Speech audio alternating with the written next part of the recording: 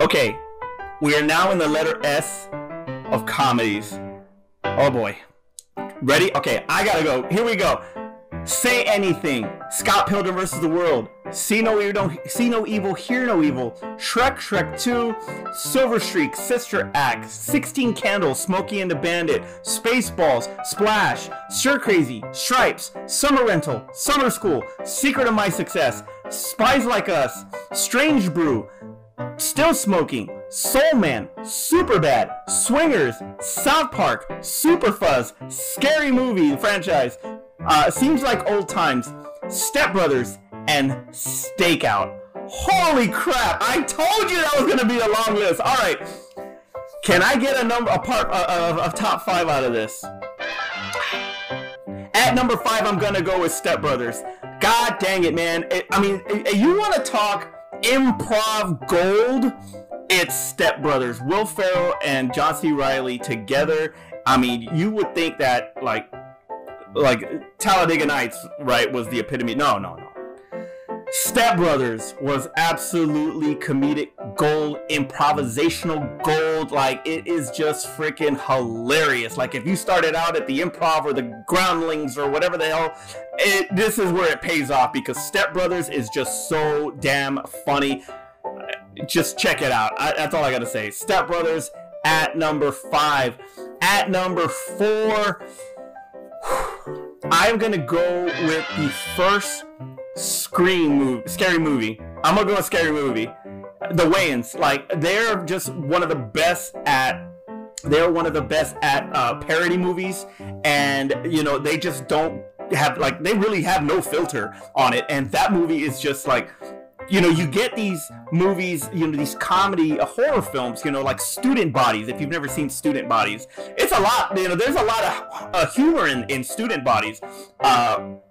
They take it to a whole other level by actually mixing in that type of humor with freaking Naked Gun and Airplane and that type of parody, and they're brilliant. The Wayans are brilliant in how they do Scary Movie, and every joke hits. There is nothing that is there's not a dull moment in that movie.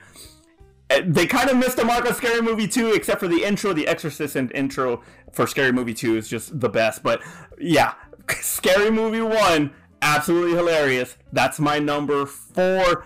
At number 3, oh man, I am gonna probably have to go with Superbad.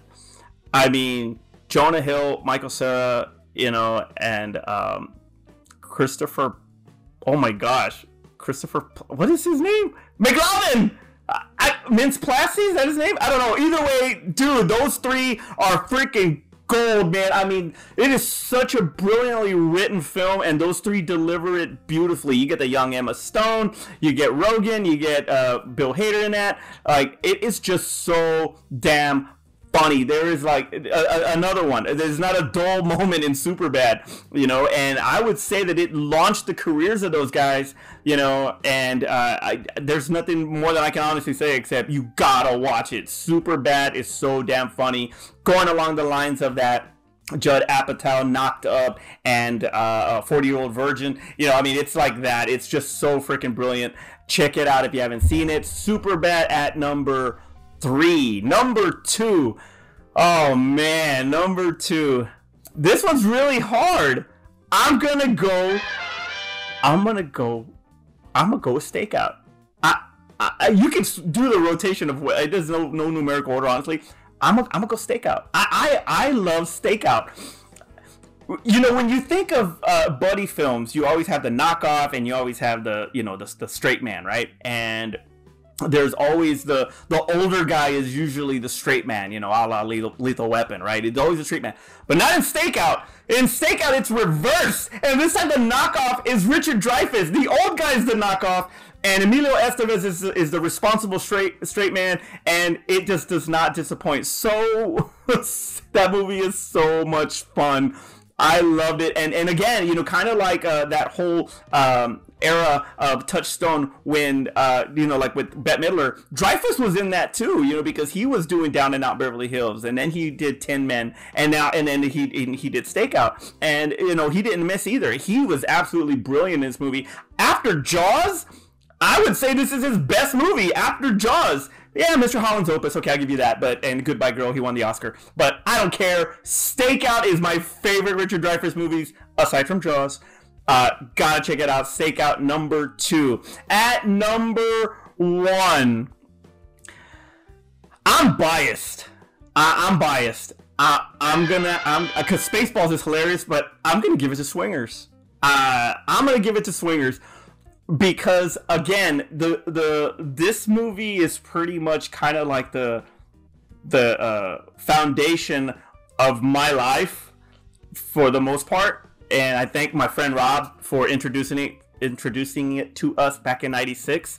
But because of the challenges, relationship wise, and the support and the amount of love that I got from my friends, like that's just the camaraderie and of what it's like to be around that kind of support and that kind of love. And we're still there 30 years later, but Swingers is what started it all to me. Jon Favreau and Vince Vaughn and the group of guys around them, they were just the chemistry and the dynamic around these friends that come together after, trying to get this guy out of a rut from his relationship. It's just beautifully written, and I love this movie. I think that the music is fantastic, the soundtrack is great, and the writing and the comedic approach that Vince Vaughn does in this is, it kind of like makes him typecasted in a way because he's Vince Vaughn in every other movie, but this is where it started it all. This is the one that started it all. Very dear to my heart. Absolutely love Swingers